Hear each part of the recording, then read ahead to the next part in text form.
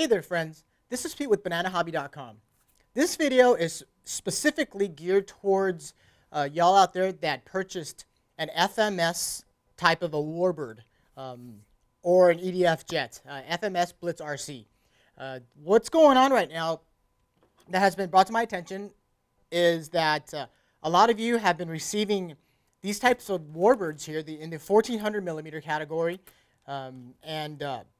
when you're setting it up on your radio system, when you're plugging in, after you're done building it, and you're plugging in the battery to the speed control, you're getting no sound, no beeping, nothing like that, but your control surfaces seem to be working. And this is the perfect example here. This is actually, this P51 in front of me here, this was actually returned by a customer for that specific reason. So I'm going to go through a couple of things and talk about the speed controls that are inside these FMS warbirds.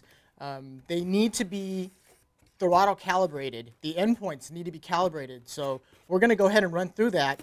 This was returned for that specific reason. I'm not exactly sure what other reasons that this came back, but we're going to use this today for you, and I'm going to show you how to calibrate the throttle for the first time after when you first purchase the airplane. Again, this is for the FMS warbirds only, and you know, from the smaller ones to the larger 1700 millimeter ones, especially the 1700 millimeter ones. You may get lucky, and when you get one of these, they come, when you get it plugged in, everything is actually already working. Sometimes your radio syncs up that way and it actually works. So this is your FMS ESC manual. You want to make sure you keep this handy because there's a lot of programming parameters in here that you want to actually use if you end up changing something in the programming. So we're going to set that aside there.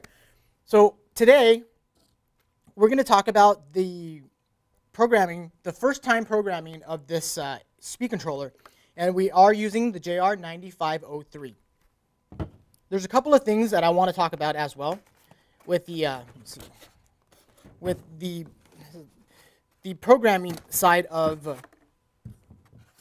the speed controllers.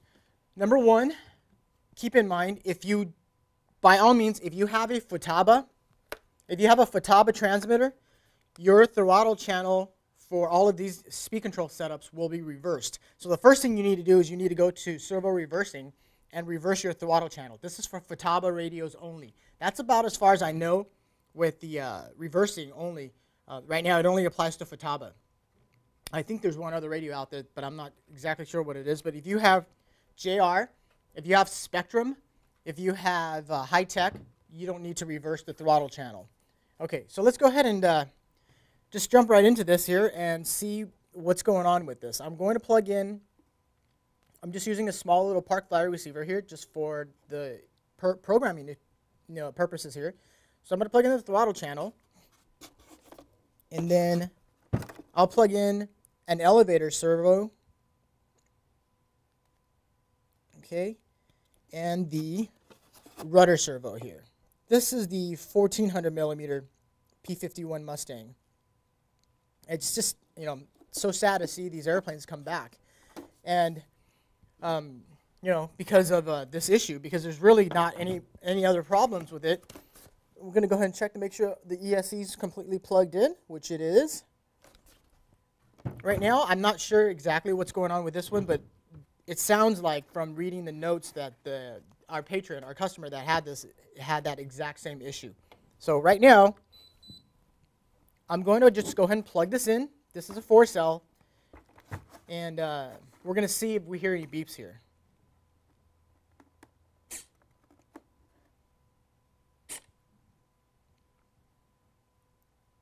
Okay, we have nothing. We don't have any beeps or anything like that, but we know that the BEC that's in the speed control is actually working properly, and it is sending a signal to the servos because we have an elevator and then we have the rudder servo both working, as you can hear there.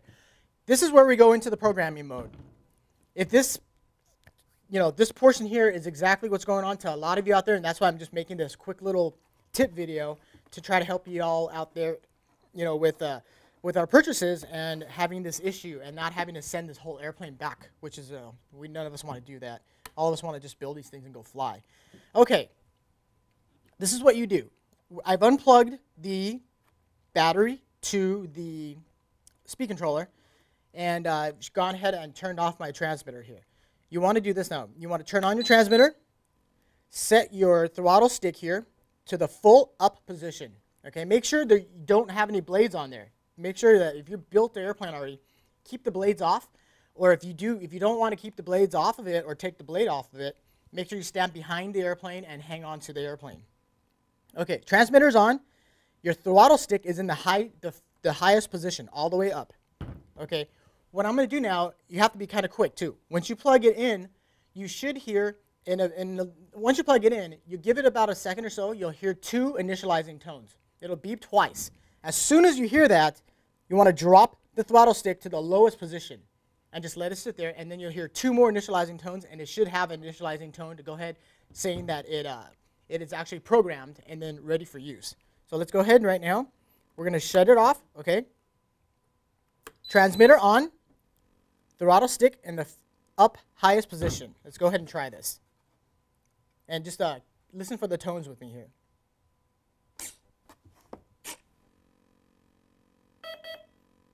Those are the tones. I just dropped it to low. Okay, initializing tone.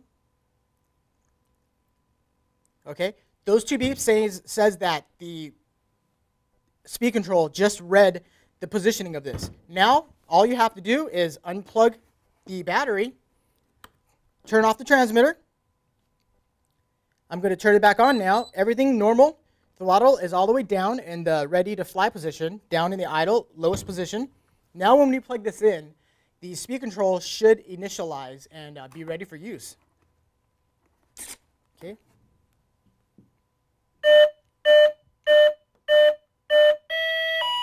That's it. Again, this was a customer's return because of this exact issue.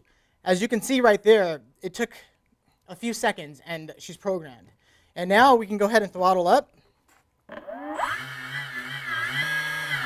And this plane, this P-51 is running just as it should. It's so sad to see something come back, because of that programming, a little programming issue there. And I know that many of you have called us and tried to work something out over the phone to get them programmed.